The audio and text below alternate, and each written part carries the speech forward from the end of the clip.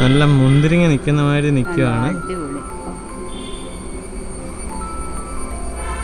Hello നമസ്കാരം, ഞാൻ എബിൻ. നമ്മളിന്ന് എന്താണ് പറയാൻ പോകുന്നത്?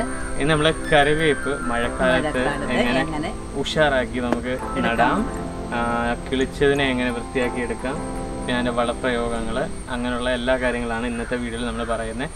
അപ്പോൾ നമുക്ക് വീഡിയോയിലോട്ട് കിടക്കാം. അപ്പോൾ നമ്മുടെ കറിവേപ്പാണ് ഈ നിൽക്കുന്നത്. അപ്പോൾ നിങ്ങൾക്കറിയാം, പലപ്പോഴായിട്ട് നമ്മൾ കറിവേപ്പ് കാണിച്ചിട്ടുണ്ടായിരുന്നു. കറിവേപ്പിൻ്റെ ഒരു 3-4 വീഡിയോ നമ്മൾ ഇട്ടിട്ടില്ലേ? 3-4 വീഡിയോ ഇട്ടിട്ടുണ്ടായിരുന്നു. എല്ലാം അത് കണ്ടിട്ട് കുറേ പേർക്ക് വളരെ ഇഷ്ടമായിട്ട്, ഇൻസ്പിറേഷനായിട്ട് പിന്നെ കറിവേപ്പ് നട്ടു. അതാണ് ഇപ്പം നടാൻ പറ്റിയ സമയമാണ്. മെയ് ജൂൺ മാസങ്ങളിൽ നമ്മളങ്ങോട്ട് അതിൻ്റെ അരിയോ തയ്യോ അങ്ങോട്ട് വെച്ച് കൊടുത്താൽ മതി, നല്ലതുപോലെ ഇഞ്ഞ് കിളിച്ച് വന്നോളും. അപ്പം നമ്മുടെ കറിവേപ്പൊക്കെ കണ്ടില്ലേ, ഇപ്പോൾ ഒരു 4-5 വർഷമായതേ ഉള്ളൂ. ഒരു 5-6 മൂടി ഇങ്ങനെ തഴച്ച് വളർന്നിങ്ങനെ നിൽക്കുകയാണ്. അപ്പം നമുക്ക് വേണ്ടതായ കറിവേപ്പൊക്കെ നമ്മുടെ മുറ്റത്ത് തന്നെ നമുക്ക് കിട്ടുന്നുണ്ട്, ധാരാളം ഇഷ്ടം. ഒരു 4 മൂടയുള്ളൂ ഞങ്ങളെടുത്തു. പിന്നെ നമുക്കൊരു തെറ്റായിട്ടൊന്നും പറയാൻ പറ്റത്തില്ല.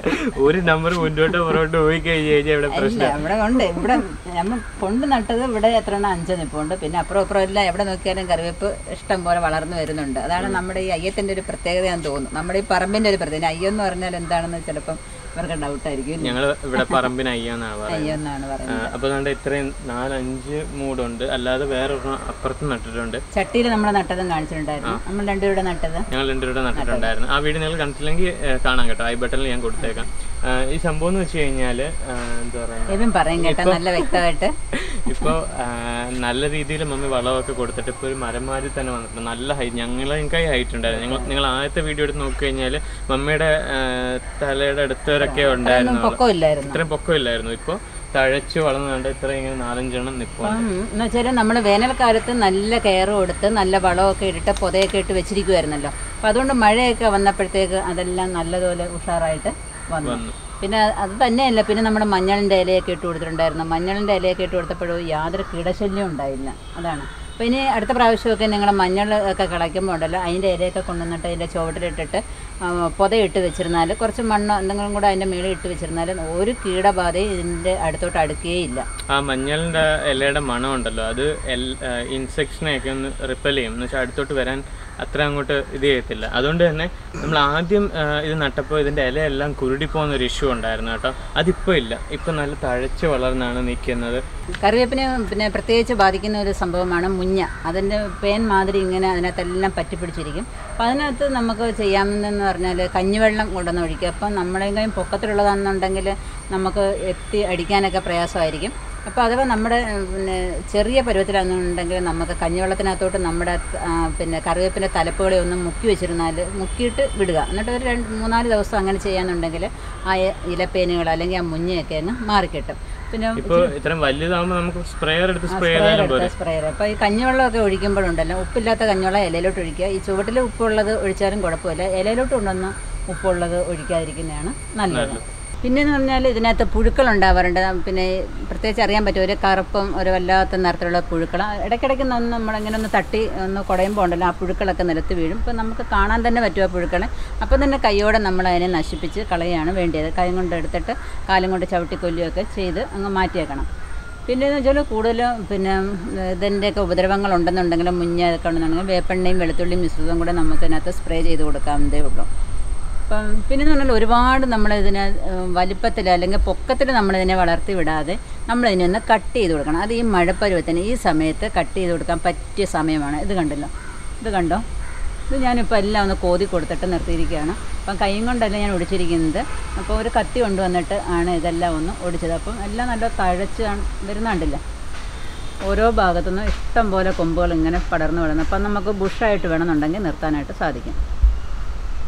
അപ്പം മറ്റുള്ളതും ഇതേപോലെ വെട്ടണമെന്ന് വിചാരിക്കുകയാണ്. അപ്പം നിങ്ങളെ കാണിച്ചതിന് ശേഷം വെട്ടാമെന്നാണ് വിചാരിക്കുന്നത്. അപ്പോൾ എല്ലാം നല്ലതുപോലെ കിളർന്ന ഇലകൾ ഇങ്ങനെ വന്നുകൊണ്ടേയിരിക്കും.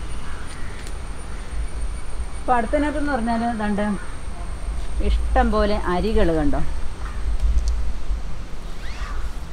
അപ്പോൾ ഈ അരിയൊക്കെ വരുന്ന സമയമാണ്. എല്ലാം ഇങ്ങനെ പഴുത്ത് നിൽക്കുകയാണ്. ഞാൻ കുറേയൊക്കെ കളക്ട് ചെയ്ത് ഇങ്ങനെ വെച്ചിട്ടുണ്ട്. അപ്പോൾ ഈ കറുത്ത അരി നല്ല വിളഞ്ഞ് നിൽക്കുകയാണ്. അത് നമുക്ക് പറിച്ചെടുക്കാം. ഈ അരിയിട്ട് നമ്മൾ കിളിപ്പിക്കുന്നതാണ് ഏറ്റവും നല്ലത്. ഈ വേരിൽ നിന്ന് പൊട്ടി വരുന്നതായ തൈകളെ നമ്മൾ പറിച്ച് എടുക്കാതിരിക്കുന്നതാണ് ഏറ്റവും നല്ലത്. അത് കിളിച്ച് വരാൻ ഭയങ്കര ബുദ്ധിമുട്ടായിരിക്കും. എത്ര വർഷം കഴിഞ്ഞാലും അത് അങ്ങനെ തന്നെ ഇരിക്കും. അപ്പം കഴിവതും നിങ്ങൾക്ക് തൈ കിട്ടുകയെന്നുണ്ടെങ്കിൽ അത് വാങ്ങിച്ച് നടാനായിട്ടാണ് ശ്രമിക്കേണ്ടത്. അപ്പോൾ ഈ 2020 ഒരു വീടായാൽ ഒരു കറിവേപ്പ് എന്ന നിലയിൽ വേണം നമ്മൾ മുന്നോട്ട് പോകാൻ. ഈ വർഷം എല്ലാവരും തന്നെ ഒരു കറിവേപ്പ് നമ്മുടെ വീട്ടിൽ കുഴിച്ചിടാനായിട്ട് ശ്രമിക്കുക. കറിവേപ്പില്ലാത്ത വീട് കാണത്തില്ല എന്നാണ് എൻ്റെ വിശ്വാസം. അപ്പോൾ ഇഷ്ടം പോലെ ഇങ്ങനെ കറിവേപ്പ് കണ്ടില്ലേ. ഇതാണ് ഇതിൻ്റെ അരിയെന്ന് പറയുന്നത്. പച്ചയായിട്ടുള്ളതും കൂടെ കാണിക്കാം. ഇതാണ് ഇതിൻ്റെ പച്ചക്കുരു. ഇത് പഴുക്കുമ്പോൾ ഇങ്ങനെ ഇരിക്കും. ഇത് നമുക്ക് ഉണക്കിയിട്ട് നമുക്കിതിനെ നടണമെന്നുണ്ടെങ്കിൽ നടാം. പിന്നെ ഒരു കാര്യം എന്ന് വെച്ച് കഴിഞ്ഞാൽ നമ്മൾ ഈ കറിവേപ്പ് പിച്ചുമ്പോൾ എന്ന് വെച്ച് കഴിഞ്ഞാൽ ഇങ്ങനെ ഇലയായിട്ട് പിച്ചാതെ അത് ഫുള്ള് തണ്ടായിട്ട് പിച്ചണം. പണ്ടൊക്കെ മമ്മി ചൂട് സമയത്ത് അങ്ങനെ ഒടിച്ചാലും ബുദ്ധിമുട്ടാണ്. ഒരുപാട് ചൂട് സമയത്ത് മണ്ട ഒടിക്കാതിരിക്കുന്നതാണ് നല്ലത്. ഓരോ ഇതിലെടുത്താലും മതി. ഇപ്പം മഴ സമയത്താണെന്നുണ്ടെങ്കിൽ നമുക്ക് മണ്ടേഞ്ഞ് ഒടിച്ചാലും നല്ലതുപോലെ അവിടെ അങ്ങ് കിളിർപ്പ് വരും. ഇപ്പം നമ്മൾ മഴ ആയതുകൊണ്ട് തന്നെ എല്ലാം ഇങ്ങനെ ഒടിച്ചൊടുത്ത് കൊടുത്തതായിരുന്നു. അതാ ഇത്ര തളിരിലകൾ വന്നത്. അപ്പൊ എല്ലാം കണ്ട വേറൊരു കളറായിട്ട് ഇരിക്കുന്നത് എല്ലാം നമ്മളിപ്പോ ഒടിച്ചു കൊടുത്തിട്ട് ഈ സമയത്ത് ഇങ്ങനെ അങ്ങോട്ട് കട്ട് ചെയ്ത് വിട്ടാല് നല്ലതുപോലെ എന്തോ ആക്രാന്തം പിടിച്ച് വരുന്ന മാതിരി. സത്യം പറയാണ്ടല്ലോ, ഞാനിപ്പോൾ ഇതിനകത്ത് ഇപ്പോൾ ഇത്രയൊക്കെ വളർന്നില്ലേ, അവർ സ്വയം പര്യാപ്തരൊക്കെ ആയില്ലേ. ഇനിയിപ്പോൾ ഇതിനകത്ത് ഞാൻ വളമൊന്നും ഇട്ട് കൊടുക്കാറൊന്നുമില്ല. അതിന് പ്രാവശ്യം വരെയൊക്കെ ഇട്ട് കൊടുത്തു. പക്ഷേ ഇട്ട് കൊടുക്കുന്ന എന്താണെന്ന് പറയുക, മീൻ കഴുകുന്ന വെള്ളം ഒഴിച്ചു കൊടുക്കാറുണ്ട്. പിന്നെ എന്താണ് ഇറച്ചി കഴുകുന്ന വെള്ളം, പിന്നെ നമ്മുടെ ജൈവ സ്ലറിയും കൂടെ കൊണ്ടുവന്ന് ഇടയ്ക്ക് ഒഴിവ്. ഒന്നും കൊടുക്കത്തില്ല എന്ന് പറഞ്ഞത് ശരിയല്ല കേട്ടോ. ജൈവ സ്ലറിയും കൂടെ കൊണ്ടുവന്ന് മാത്രം മതി, നല്ലതുപോലെ വളർന്നു കയറി വന്നോളും. അപ്പം തീർച്ചയായിട്ടും നിങ്ങൾ നമ്മൾ പച്ചക്കറിക്ക് ഒഴിക്കുമ്പോൾ അതിനും കൂടെ കൊണ്ടുവന്ന് ഒരു മഗ്ഗൊക്കെ കൊണ്ടുവന്ന് ഒഴിച്ചാൽ നല്ലതുപോലെ ഇനി വളർന്ന് വന്നോളും. എല്ലാവരും ഒരു പരാതിയാണ് ഈ കറിവേപ്പ് കളിക്കുന്നില്ല എന്നുള്ളത്. തീർച്ചയായും വന്നോളും. എന്താണെന്ന് കിളിക്കാത്തെന്നറിയാമോ, ഒരില വരുമ്പം തന്നെ 4 ഇല പിച്ചും. ഒരു വർഷം കഴിയാതെ നിങ്ങൾ ഒരു കറിവേപ്പ് നട്ടാൽ അതിൽ നിന്ന് ഇല പിച്ചാതിരിക്കുക. വളരാൻ സമ്മതിക്കുക. കുറച്ച് വളരുമ്പോഴത്തേക്ക് നമ്മൾ പിച്ചുമ്പോഴത്തേക്ക് പിന്നെ അതിന് വളരാനുള്ളൊരു സ്പേസ് കിട്ടത്തില്ല. പിന്നെ എന്ന് വെച്ചാൽ ഈ പറഞ്ഞ പോലെ തന്നെ നമുക്ക് ഇതിനകത്ത് വലിയ വളങ്ങളൊന്നും വേണ്ട. വീട്ടിലുള്ള വേസ്റ്റ് വെച്ച് തന്നെയാണ് മമ്മി ഇതിനെല്ലാം ട്രീറ്റ് ചെയ്തേക്കുന്നത്. അപ്പോൾ അത് നല്ല കേട്ടോ. അപ്പം വെച്ച് വരുന്നവര് ഇപ്പം നമ്മളിപ്പോൾ ഇത്ര ആയതുകൊണ്ട് ഇനി വളത്തിൻ്റെ ആവശ്യമില്ലെന്ന് പറയുന്നത്. ഇപ്പം അങ്ങോട്ട് വെച്ചവർക്കാണ് ആട്ടിൻകാഷ്ടം അതിനകത്ത് ഏറ്റവും നല്ല വളമാക്കും. ആട്ടിൻകാഷ്ടം പിന്നെ ഒട്ടും കിളിക്കുന്നില്ലെന്നുണ്ടെങ്കിൽ അതിൻ്റെ കൂടെ ഇച്ചിരി എല്ലുപൊടി ഇട്ട് കൊടുക്കാം. അങ്ങനെ പല പല കൈവളങ്ങൾ നമ്മൾ കൊടുത്താൽ നമ്മുടെ പിന്നെ എന്താണ് ഈ കറിവേപ്പ് നല്ലതുപോലെ തഴച്ചു കയറി വരും. പിന്നെയെന്ന് വെച്ചാൽ ഇതിൻ്റെ ചെവിട് തറഞ്ഞ് കിടക്കരുത്. മണ്ണ് എപ്പോഴും നല്ല ഇളക്കമുള്ളതായിരിക്കണം. ഇളക്കി ഇട്ട് കൊടുക്കുക. 2 പ്രാവശ്യങ്ങളും ചെയ്യണം. ആ വളവും മിക്സ് ആവത്തുള്ളൂ. പുതിയ എന്തെങ്കിലും എന്താ വോംസിനൊക്കെ കയറി ആ ഒരു പ്രോസസ്സ് നടക്കുമല്ലോ, അതൊക്കെ നടത്താൻ വേണ്ടി നമ്മൾ ഈ മണ്ണ് എപ്പോഴും ഇളക്കിയിട്ട് കൊടുക്കുന്നത് നല്ലതായിരിക്കും. മണ്ണ് ഇളക്കിയിട്ടതുകൊണ്ട് അതിൻ്റെ വേര് നല്ലതുപോലെ ഓടും. വളമൊക്കെ അതിനകത്ത് വലിച്ചെടുക്കാനും ഒക്കെ സാധിക്കും. അതിനാണ് ഈ പറയുന്നത്, എന്ത് നട്ടാലും അതിൻ്റെ ചുവടൊക്കെ നമ്മൾ വല്ലപ്പോഴൊക്കെ ഒന്ന് ഇളക്കി മാന്തിയിട്ടൊക്കെ കൊടുക്കുക. പിന്നെ നമ്മൾ കടയിൽ നിന്ന് വാങ്ങുന്ന കറിവേപ്പിനെ കുറിച്ച് നിങ്ങൾക്ക് അറിയാമല്ലോ, എന്തുമാത്രം വിഷം അടിച്ചാണ് നമുക്ക് വരുന്നത്. അപ്പം നമുക്ക് തന്നെ അറിയാൻ പറ്റും. നമ്മുടെ വീട്ടിൽ നട്ടപ്പോൾ ഇലക്കുത്ത്, കറുത്ത പുള്ളിയുണ്ട്, പുഴുവുണ്ട്, അങ്ങനെ പല രോഗങ്ങളുണ്ടല്ലോ, മുഞ്ഞയുണ്ട്, പേനുണ്ട്, എല്ലാം ഉണ്ട്. അപ്പം നമ്മളും ഇങ്ങനെ പല മാർഗ്ഗങ്ങൾ ചെയ്യുന്നുണ്ട്. അപ്പം വ്യാവസായിക അടിസ്ഥാനത്തിലൊക്കെ ചെയ്യുന്നവർക്ക് ഈ മരുന്നുകൾ കൊണ്ടൊന്നും പറ്റത്തില്ല അല്ലേ. ഇപ്പം ഇച്ചിരി വേപ്പെണ്ണ അടിച്ചുകൊണ്ടൊന്നും പറ്റത്തില്ല. അവരെന്ത് ചെയ്യും, കീടനാശിനികൾ തളിക്കും. അപ്പോൾ ഇലയൊക്കെ നല്ല ഫ്രഷ് ആയിട്ടിരിക്കും. അപ്പം കടയിൽ ഇരിക്കുന്ന കാണുമ്പോൾ നമുക്ക് ഭയങ്കര സന്തോഷമായി. നമുക്ക് വിശ്വസിച്ച് കഴിക്കാൻ പറ്റത്തില്ല. നമ്മളിപ്പോൾ പുറത്തൊക്കെ പോയിട്ട് നമ്മളിപ്പോൾ ഹോട്ടലിൽ നിന്നുള്ള ആഹാരം തിന്നുവാണെങ്കിൽ ഞാൻ ആ കറിവേപ്പ് എടുത്ത് മാറ്റി വെച്ചിട്ടായിരിക്കും ഇറങ്ങിക്കഴിഞ്ഞില്ലേ. എന്നാലും പിന്നെയും കഴിക്കണ്ടെന്ന് വെച്ചെടുത്ത് മാറ്റി വെച്ചേക്കും. ഇതാകുമ്പോൾ നമുക്ക് വിശ്വസിച്ച് കഴിക്കാം. അതേപോലെ നമുക്ക് കഴിക്കാം, ഭക്ഷണത്തിന്റെ കൂടെ കഴിക്കാം. അതാണ് ഇതിന്റെ നമ്മുടെ വീട്ടിൽ ഒരു കറിവേപ്പ് ഉണ്ടെങ്കിലുള്ള ഒരു ഗുണം എന്ന് പറയുന്നത്. ഈ കറിവേപ്പ് നമ്മുടെ ഡൈജഷനൊക്കെ നല്ലതാണെന്നൊക്കെ. പിന്നെ എന്ത് നല്ലതാണെന്നറിയാമോ, ഇത് ദഹനത്തിന് നല്ലതാണ്. പിന്നെ കൊളസ്ട്രോളിന്, പ്രമേഹത്തിന്, പല അസുഖങ്ങൾക്കും, വയറുകടിക്ക്, എല്ലാത്തിനും നല്ലതാണ്. ഇപ്പം കൊളസ്ട്രോളൊക്കെ ഉള്ളവരൊക്കെ ആണെങ്കിൽ, ഞാനൊക്കെ ഉണ്ടല്ലോ, കൊളസ്ട്രോളൊന്നും അധികമൊന്നും ഇല്ല കേട്ടോ, എന്നാലും അത്യാവശ്യത്തിനുണ്ട്. പിന്നെ എന്ന് വെച്ചാലുണ്ടല്ലോ, ഇത് പിന്നെ ഒരു 10 ഇതൾ എടുത്തിട്ടുണ്ടല്ലോ, ഒരു 10-15 ഇതൾ എടുത്തിട്ട് ഞാൻ പിന്നെ ഒരു 3-4 സ്പൂൺ തൈര് ഒഴിച്ചിട്ട് രാവിലെ കലക്കി അടിച്ച് കുടിക്കാറുണ്ട്. മിക്സിയിൽ അടിച്ചിട്ട് അരിച്ചാൽ കുടിക്കുന്നത്, അല്ലാതെ പറ്റത്തില്ല കേട്ടോ. അരിച്ചിട്ട് കുടിക്കാറുണ്ട്. കൊളസ്ട്രോളിന് ഏറ്റവും നല്ലതാണ്, പ്രമേഹത്തിനും എല്ലാത്തിനും നല്ലതാണ്, നമ്മുടെ ശരീരത്തിന് നല്ലതാണ്. പിന്നെ മുടിക്ക് ഇത് എണ്ണ കാച്ചി തേക്കാറുണ്ട്. ഇതും കറ്റാർവാഴ കേട്ടിട്ട് വെളിച്ചെണ്ണ കാച്ചി തലയിൽ തേക്കാറുണ്ട്. പിന്നെ പല അസുഖങ്ങൾക്കും നല്ല സംഭവമാണ് കേട്ടോ. ഒറ്റമൂലിയുടെ ആളാണ്, ഇങ്ങനെ ഓരോന്നൊക്കെ പരീക്ഷിച്ചുകൊണ്ടിരിക്കും എന്തെങ്കിലുമൊക്കെ. ഞാൻ പുറത്തുനിന്ന് മരുന്ന് മേടിക്കാറില്ലല്ലോ, ഇതൊക്കെ തന്നെ നമ്മുടെ പരിപാടി. മരുന്ന് വാങ്ങിച്ചാൽ 4-ാമത്തെ ദിവസം ശരിയായി കഴിഞ്ഞാൽ പിന്നെ കഴിക്കത്തില്ല, പിന്നെ അത് കൊള്ളത്തില്ല. അപ്പൊ അങ്ങനെയൊക്കെയാണ് കാര്യങ്ങള്. ഇപ്പം നമ്മൾ തറയിൽ നട്ട ഒരു പിന്നെ കറിവേപ്പ് അല്ലെങ്കിൽ ചട്ടി നട്ട ഒരു കറിവേപ്പ് നമുക്ക് അത് കോലുപോലെ വളർന്നു വരുക. അപ്പൊ അതിനെ നമ്മൾ എന്തോ ചെയ്തു കഴിഞ്ഞ പ്രാവശ്യം? അതിന്റെ മേൽഭാഗമില്ല, കുറച്ച് നമ്മൾ കട്ട് ചെയ്ത് വെട്ടും. അപ്പോഴത്തേക്ക് അതുവരെ കിളിക്കാതിരുന്ന ഒരു ചെടിയായിരുന്നു. കഴിഞ്ഞ ഒരു 3 മാസം നിപ്പിൽ തന്നെ നിൽക്കുന്ന ഒരു കറിവേപ്പായിരുന്നു. അതിന്റെ മേളൊന്നും കട്ട് ചെയ്ത് വിട്ടപ്പോഴത്തേക്ക് കുറെ ശാഖകളും വന്നു, കുറെ ഇലകളും വന്നു തുടങ്ങി അല്ലേ? ഇപ്പൊ നമ്മൾ കറി നിൽക്കുന്നതും കൂടെ കാണിക്കാം, ചട്ടി വളർത്തിയും കൂടെ കാണിക്കാം. ഓക്കെ, അപ്പൊ അത് കാണിക്കാം. കണ്ടോ, ഇതൊക്കെ അങ്ങ് ഒരുപാട് പൊക്കത്തിലായി പോയി കേട്ടോ. അപ്പം ഇത് ചെവിട് കണ്ടാൽ അധികം കനമൊന്നുമില്ല, അധികം വർഷമൊന്നും ആയിട്ടില്ലല്ലോ. എന്നാലും നല്ല ഇവിടെ വളക്കൂറുണ്ടായതുകൊണ്ടായിരിക്കാം, നമ്മൾ ചെയ്യുന്ന ട്രീറ്റ് കൊണ്ടായിരിക്കാം നല്ലതുപോലെ പൊക്കത്തിൽ വളർന്നു പോയിട്ടുണ്ട്. പക്ഷെ നമ്മളിനി അതിനെ കട്ട് ചെയ്ത് നിർത്തണം. അപ്പോൾ ഈ മഴയത്ത് നമ്മളിങ്ങനെ ഒരുപാട് ഇങ്ങനെ വളർത്തി വിട്ടാൽ അത് ചാഞ്ഞു പോകാനായിട്ട് സാധ്യതയുണ്ട്. അതുകൊണ്ട് നമ്മളത് കട്ട് ചെയ്ത് കൊടുത്തിട്ട് അതിൻ്റെ ചുവട്ടിൽ ഒരു കമ്പോ വല്ലതും വെച്ച് കെട്ടി ഇങ്ങനെ കൊടുത്ത് നിർത്തിയേക്കണം. അല്ലെങ്കിൽ അത് മൂടോടെ ചാഞ്ഞ് പോരും. ഇവിടെ എല്ലാം കായ പിടിച്ചിട്ടുണ്ട്, ഇഷ്ടംപോലെ കായ കണ്ടോ, ഇടയിലെല്ലാം നിൽപ്പുണ്ട്. ഈ സമയത്താണ് ഇതിൻ്റെ കായൊക്കെ ഉണ്ടാകുന്നത്. പിന്നെ നമ്മൾ നട്ട തൈനെ ഒന്ന് കാണിക്കാം. ഇത് കണ്ടോ, നമ്മളിവിടെ തറയിൽ നട്ടിരുന്ന തൈയായിരുന്നു ഇത്.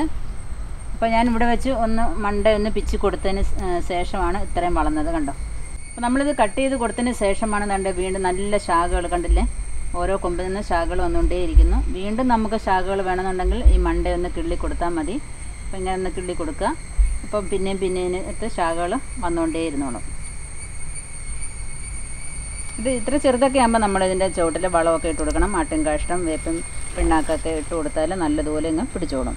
നമ്മുടെ ജൈവ സ്ലറിയൊക്കെ വളരെ സൂപ്പറാണ് കേട്ടോ. ഇതിപ്പോൾ നമ്മൾ ചട്ടി നട്ട കറിവേപ്പാണ്, നിങ്ങൾക്കറിയാമല്ലോ, ഞാനും അഭിനും കൂടെ ഒക്കെ നട്ട കറിവേപ്പായിരുന്നു ഇത്. അപ്പം ഇവിടം വരെ ഇങ്ങനെ വളർന്നങ്ങ് കോലനേ അങ്ങ് പോകുമായിരുന്നു ഈ കറിവേപ്പ്. അപ്പോഴും ഞാനിവിടെ അങ്ങനെ ചരിച്ച് കട്ട് ചെയ്ത് കൊടുത്തു. ചരിച്ച് കട്ട് ചെയ്യുന്നതൊക്കെ ഞാനൊരു വീഡിയോയിൽ കാണിച്ചിട്ടുണ്ടായിരുന്നു, ഈ കറിവേപ്പിൻ്റെ വീഡിയോയിൽ ഞാനിത് കാണിച്ചിട്ടുണ്ടായിരുന്നു. അപ്പോൾ അത് കഴിഞ്ഞിട്ട് നല്ലതുപോലെ തഴച്ച് വളർന്ന് കയറി വന്നതാണ്. തഴച്ച് ഇങ്ങോട്ട് വന്നപ്പോൾ നമ്മുടെ മുറ്റത്ത് നിന്ന് കപ്പ ഒടിഞ്ഞ് ഇതിൻ്റെ മണ്ടയിലോട്ട് വീണു. അപ്പോൾ വന്ന കിളിർപ്പെല്ലാം അങ്ങ് പോയായിരുന്നു. പിന്നെ വീണ്ടും വന്നതാണിത് കണ്ടില്ലേ, നല്ലതുപോലെ വരുന്നത്.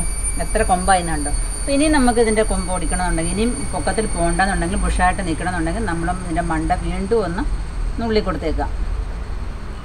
അപ്പോൾ ഇത് കട്ടിയായിട്ട് ഇത്രയും കനത്തിൽ വന്നെന്നുണ്ടെങ്കിൽ നമ്മൾ കത്തി വെച്ചിട്ട് ഒരു ചരിച്ചാണ് കട്ട് ചെയ്തേണ്ടത്. അപ്പോൾ ഈ കുഞ്ഞു പ്രായത്തിലൊക്കെ നമുക്ക് ഇവിടെ ചെയ്യണമെന്നുണ്ടെങ്കിൽ നമ്മൾ കൈ കൊണ്ടൊന്ന് നുള്ളി കൊടുത്താൽ ഇവിടെ എത്രയൊന്ന് നുള്ളി കളഞ്ഞാൽ മതി. അത് വീണ്ടും നല്ല ശാഖകളായിട്ടൊക്കെ വന്നോളും. അപ്പം വെയിലുള്ള ഭാഗത്ത് വേണം എപ്പോഴും കറിവേപ്പ് വയ്ക്കാനായിട്ട്. നമ്മൾ ചട്ടിയാണെങ്കിലും പിന്നെ തണുത്ത വെയിലില്ലാത്ത സ്ഥലത്ത് വെച്ചിരുന്നാൽ ഇലകളൊക്കെ മഞ്ഞളിച്ചൊക്കെ ഇരിക്കും. അപ്പം വെയിലുള്ള സ്ഥലത്തോട്ട് ഇത് മാറ്റി വെക്കണം. അപ്പോൾ ഇതിനകത്ത് നിൽക്കുന്ന അരികളെല്ലാം നമുക്ക് പറിച്ചെടുക്കാം, വെറുതെ കളയണ്ടല്ലോ.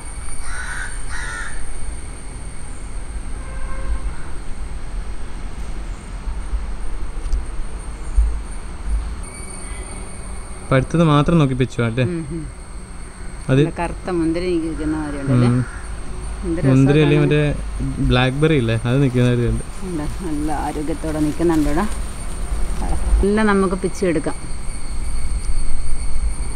ആർക്കെങ്കിലും ഈ കറിവേപ്പിൻ്റെ വിത്ത് വേണമെന്നുണ്ടെങ്കിൽ നമ്മളതിനകത്ത് അഡ്രസ്സ് കൊടുക്കാം. നിങ്ങൾ പിന്നെ വേണമെന്നുണ്ടെന്നുണ്ടെങ്കിൽ ആ അഡ്രസ്സിലോട്ട് നിങ്ങൾ കവർ അയച്ചാൽ മതി.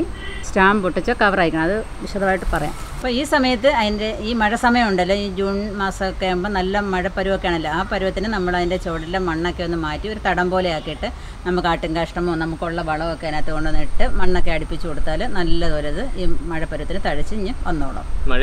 നല്ലതുപോലെ കിളിച്ച് നല്ല തളിരിലകളെല്ലാം വരുന്ന ഈ സമയത്താണ്. അത് കഴിഞ്ഞാൽ പിന്നെ ഒന്ന് ഉണക്കായി കഴിഞ്ഞാൽ പിന്നെ അത്രയും ഇലകൾ വരത്തില്ല അല്ലേ? അല്ല, നമ്മളിപ്പം ഓരോ സമയത്ത് എന്തുമാത്രം കെയർ കൊടുക്കുന്നു അതിനനുസരിച്ച് നമ്മുടെ കറിവേപ്പ് ഏതായാലും നന്നായിരിക്കും എന്നാ ഞാൻ പറയുന്നത്. കെയറൊന്നും ഒരു കുറവുമില്ല, എല്ലാത്തിനും കെയർ കിട്ടുന്നുണ്ട്. നമ്മൾ ബ്രൂഡോവും ചിന്നും മിന്നും ഇവിടെയുള്ള എല്ലാ ചെടികൾക്കും മമ്മി ആവശ്യത്തിലുള്ള കെയർ കൊടുത്തിട്ടാണ് വളർത്തുന്നത്. അതുകൊണ്ട് തന്നെ നിങ്ങൾക്ക് കാണാം ഞങ്ങളുടെ വീഡിയോ അല്ലേ, ജന്തുക്കളാണെങ്കിൽ പോലും അവരുടെ സ്നേഹം, അതുപോലെ തന്നെ നമുക്ക് നമ്മുടെ പച്ചക്കറികളാകുമ്പോൾ അവരുടെ സ്നേഹം, കാരണം അവരെ സ്നേഹിക്കുന്നതുകൊണ്ടാണ് നമുക്ക് ദിവസവും വേണ്ടുന്നതായി പച്ചക്കറികൾ കിട്ടുന്നത്. അതുകൊണ്ട് നിങ്ങൾക്ക് കാണാം നമ്മുടെ വീഡിയോസ് ഒക്കെ കാണുമ്പോൾ നല്ല പച്ചപ്പായിരിക്കും. ആ പച്ചപ്പ് നമ്മൾ വീഡിയോയിൽ ഇങ്ങനെ പൊലിപ്പിച്ച് കാണിക്കുകയൊന്നുമല്ല. ഇവിടെ ഇത്രയും പച്ച ആയതുകൊണ്ട് തന്നെയാണ് ഈ ഒരു ഇത്രയും പച്ചപ്പ്. ഞങ്ങൾ പുറത്തായിരുന്നു പഠിച്ചതൊക്കെ കേട്ടോ. അപ്പോൾ ഈ കേരളത്തിന് പുറത്തോട്ട് പോയി കഴിഞ്ഞാൽ ഇത്രയും പച്ചപ്പൊന്നും കാണത്തില്ല.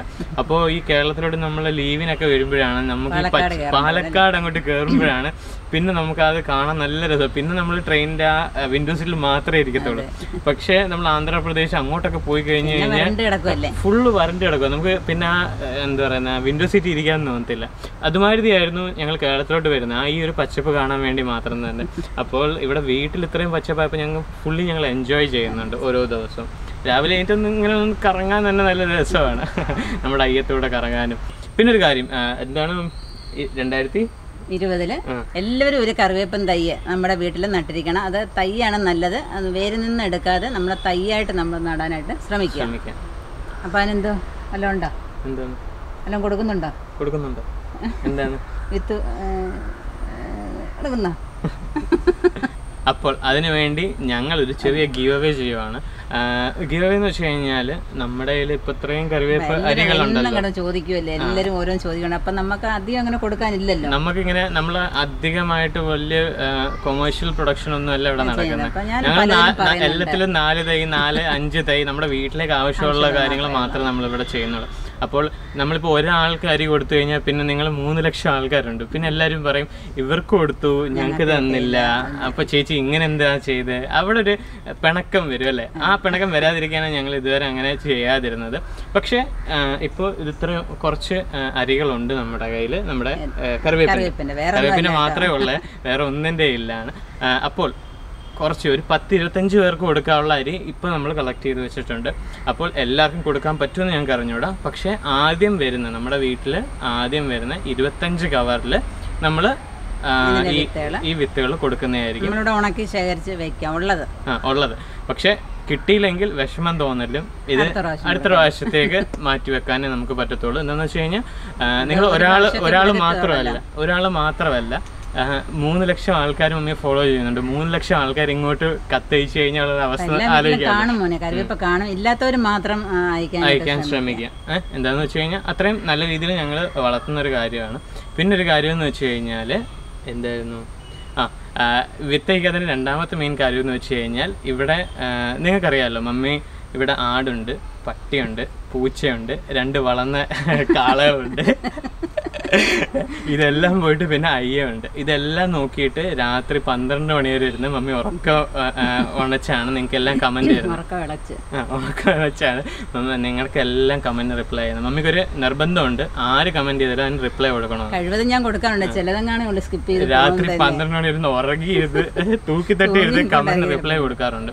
അപ്പോൾ അത്രയും ആത്മാർത്ഥതയാണ് മമ്മി ചെയ്യുന്നത്. അപ്പോൾ അതിന്റെ കൂടെ ഈ വിത്ത് അയക്കുന്ന പണിയുടെ വന്നു കഴിഞ്ഞാൽ എല്ലാവരും മമ്മിക്ക് താങ്ങത്തില്ല. ഇപ്പൊ ഞാനിവിടെ ഉണ്ടായതുകൊണ്ടും കുറച്ച് സമയം അതിനുവേണ്ടി ഇൻവെസ്റ്റ് ചെയ്യാനും പറ്റിയൊന്നുണ്ട്. എന്ന് വെച്ചാൽ നമുക്ക് ഇല്ലാത്ത സമയം പറ്റത്തില്ല. അപ്പോൾ ആ സമയം എത്രയാണോ പറ്റുന്നത്, ഒരു 20-25 പേർക്ക് നമുക്ക് പറ്റുമെന്ന് തോന്നുന്നു ഈ ഏരിയകൾ. അപ്പോൾ അത്രയും പേർക്ക് മാത്രമേ ഇപ്പോൾ തൽക്കാലത്തേക്ക് അയക്കാൻ പറ്റുള്ളൂ. അപ്പോൾ അത്യാവശ്യമുള്ളവർ മാത്രം അയക്കുക. ഞങ്ങളൊരു ചെറിയ സ്നേഹം നിങ്ങൾക്ക് സ്പ്രെഡ് ചെയ്യുന്നു എന്ന് മാത്രം അല്ലേ. അപ്പോൾ കിട്ടിയില്ലെങ്കിൽ വിഷമം തോന്നല്. അപ്പോൾ ചെറിയൊരു ഗീവ് അവേ ഈ വീഡിയോയിൽ ഞങ്ങൾ നടത്തുന്നു. അപ്പോൾ ഇതെന്ന് വരാനുള്ളത് ജൂലൈ 15 വരെ കവർ വരട്ടെ. ഈ വീഡിയോ നിങ്ങൾ എപ്പോഴാണോ കാണുന്നത്, ഇന്നത്തെ ദിവസം തൊട്ട് ജൂലൈ 15 വരെ നിങ്ങൾക്ക് കത്തയക്കാം കേട്ടോ. അത് കഴിഞ്ഞിട്ട് ഇത് കാണുമോ ഇല്ലെന്ന് നമുക്ക് പോലും അറിഞ്ഞുകൂടാ. അപ്പോൾ അത് കഴിഞ്ഞിട്ടാണ് നിങ്ങൾ ഈ വീഡിയോ കാണുന്നതെങ്കിൽ പിന്നെ അയച്ചിട്ട് കാര്യമില്ല. നമ്മുടെ അഡ്രസ്സ് ഇവിടെ അപ്പോൾ ഈ നമ്മുടെ അഡ്രസ്സ് സ്ക്രീനിൽ ഇപ്പോൾ പോപ്പപ്പ് ചെയ്യുന്നുണ്ട്. ഈ അഡ്രസ്സിലോട്ട് ഒരു കത്തിൽ നിങ്ങളുടെ അഡ്രസ്സ് എഴുതി അതിനകത്ത് സ്റ്റാമ്പ് ഒട്ടിച്ചിട്ട് ഒരു പേപ്പറിൽ ഒരു കവറിനകത്ത് ഇട്ടിട്ട് നമ്മുടെ അഡ്രസ്സിലോട്ട് അയച്ചു തരാം. ഓക്കെ, ഇത്രയും കാര്യങ്ങളൊക്കെ ഞങ്ങൾ പറഞ്ഞ കാര്യങ്ങളൊക്കെ ഇഷ്ടപ്പെട്ടെന്ന് വരുന്നു. അപ്പം നമ്മുടെ കറിവേപ്പിൻ്റെ കൃഷിയും അപ്പോൾ ഈ മഴക്കാലത്ത് എങ്ങനെ സംരക്ഷിക്കണം എന്നുള്ളതും വേനൽക്കാലത്ത് സംരക്ഷിക്കേണ്ട കാര്യങ്ങളൊക്കെ നേരത്തെ പറഞ്ഞിട്ടുണ്ട്. അപ്പം മഴക്കാലത്ത് എങ്ങനെയൊക്കെ സംരക്ഷിക്കാമെന്നും ഇപ്പം പറഞ്ഞിട്ടുണ്ട്. അപ്പം അതെല്ലാം നിങ്ങൾ ഫോളോ ചെയ്യുമെന്ന് വിചാരിക്കുന്നു. അപ്പോൾ ഈ വീഡിയോ ഇഷ്ടപ്പെട്ടെന്നായിരുന്നു. ഇഷ്ടപ്പെട്ടു കഴിഞ്ഞാൽ ലൈക്ക് ചെയ്യുക, പിന്നെ ഷെയർ ചെയ്യുക. അതുപോലെ തന്നെ ആദ്യമായിട്ട് കാണുവരെന്നുണ്ടെങ്കിൽ ആദ്യമായിട്ട് നിങ്ങൾ ഈ ചാനൽ കാണുകയാണെങ്കിൽ സബ്സ്ക്രൈബ് ചെയ്യാൻ മറക്കരുത്. അപ്പോൾ അടുത്ത വീഡിയോയിൽ കാണുന്നവരെ ഞാനും മമ്മിയും ബൈ.